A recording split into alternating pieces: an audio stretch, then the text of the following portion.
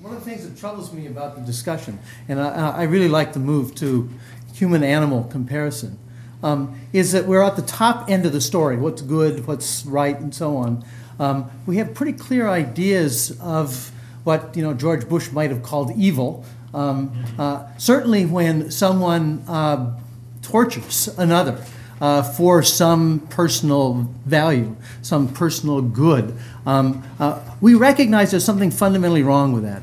When I have many colleagues that have studied primates, particularly chimpanzees, and have now seen a number of films, videos taken where chimpanzees have torn other chimpanzees limb from limb while they're alive, in just killing them in this process. And they do this, of course, when they kill monkeys for food. It's a horrific thing to watch because I'm inside that monkey's head that's getting torn apart.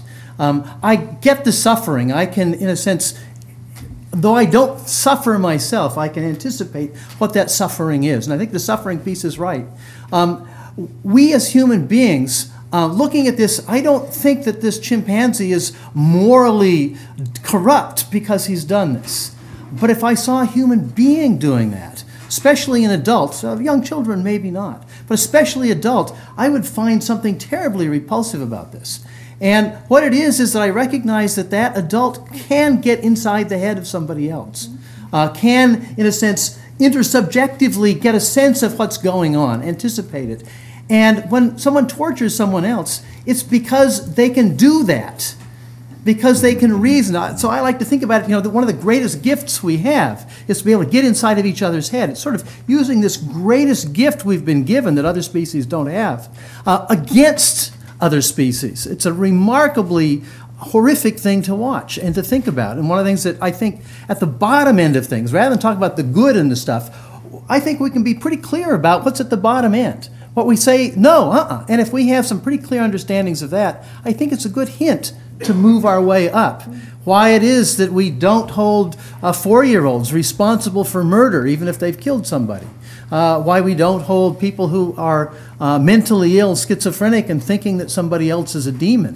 Why you don't hold them responsible. And I think it has to do with a reasoning issue. Terry, are you sure that you're not, when you see somebody being torn limb from limb, how much is it that you are empathetic with them, and how much is it you're worried that you're going to be the next one that gets torn limb from limb if that kind of behavior is allowed to persist? Well, I admire you if it's the former. Well, so what I'm saying is, I will tell you from I'm not talking about experience. people. I'm not talking about people. I'm talking about watching an animal get torn limb from then limb. you said how you would feel to see a human being. No, get torn it's limb yes, from limb. it's imagining myself in that mind. Oh, okay, got it. Okay. Good.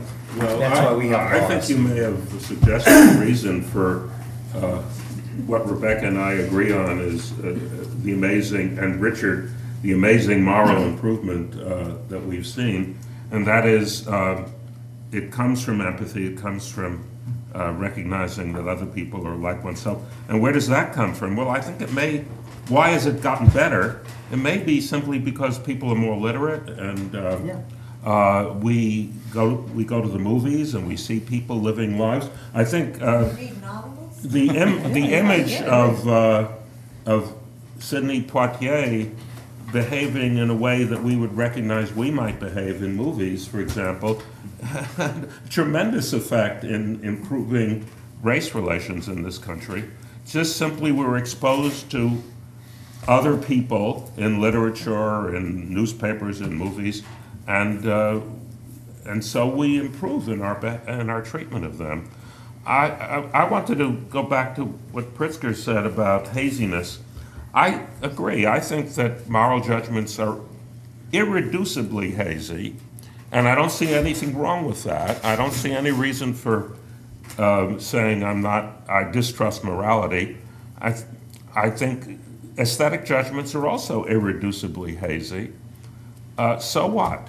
I think not everything is mathematics, and we have to live with a morality which cannot be reduced to rational judgment. I still insist, I'm delighted to find an issue on which I seem to disagree with other people here, because I was afraid that what I was saying would be so completely obvious to everyone it would be a waste of time. But I continue to take the example of vengeance, which someone mentioned in passing. Should we, in addition to deterrence or just putting people away so that they can't continue their crimes, should we also exert vengeance on people who do evil things? I think so. So do I. Yeah, I don't, and But I don't call it vengeance, I call it punishment. well, punishment. Punishment and vengeance are different. Well, vengeance is more but- personal. I'm not, yeah, all right, I don't want to argue that. Yes, we should punish. Yeah, I think people who do evil things should be punished, and I'm happy if they are.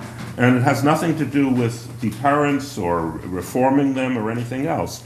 I think Hitler, unfortunately, he put himself outside the reach of punishment, but I think Hitler should be punished because he's evil. This comes back to the question about free will and so on. The fact that if we lived in a deterministic universe, or in a universe where determinism is qualified by the randomness in quantum mechanics, I would still say Hitler should be punished because he's evil. It doesn't matter why he became evil. Maybe because his father beat him. I don't care. He's evil. He should be punished. What's his evil haziness? Was there a haziness to his evilness from your perspective? No, but I think there is a haziness in balancing this kind of judgment with other judgments. There may be, for example, prudential arguments for not going out and punishing people who do evil things, depending on how evil it is. And there's an irreducible haziness in trading off one value against another value. We have no way, I claim, of calculating, for example, how much of society's resources should go into punishing evil people. But you do have a pretty clear line from what you just said about who's evil and who's not, or what is evil and what's not. Well, even there might be, no, I'm not. But Hitler has clearly crossed that line. Yeah, I mean, everyone uses Hitler because he's Stalin so far. crossed that line for you, perhaps. Yeah. Let's be careful not to treat ourselves as models of people generally, right? Because yes, we self-consciously reflect on this. I mean, I'll give a simple example, but with respect to this moral progress stuff.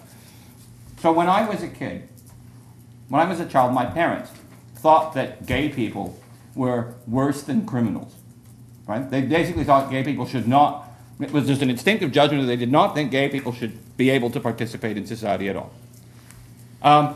Well, now my parents are still alive and they have gay friends. They have conventional liberal morality about gay people. And this process happened very, very slowly. I don't think they ever really thought about it much at all. Right? We're all in a state all the time of kind of indoctrinating each other and coordinating, and that the targets, the circumstances under which we do this coordination are themselves socially evolving. So there was no magic line. There was no day on which my parents had benighted attitudes towards gays and then enlightened attitudes towards gays. They just broadened. They just changed. And that's what all people are doing all the time. Of course, it's no surprise in light of that we should see this kind of dramatic moral change over the last couple of 100 years. Because, of course, the wider economic and political circumstances of people have changed much, much more faster and much, much more dramatically since the Industrial Revolution than they ever did before. So people in 1700 didn't live all that differently from people in 1300, but people in 2012 lived very, very differently indeed from people in 1912.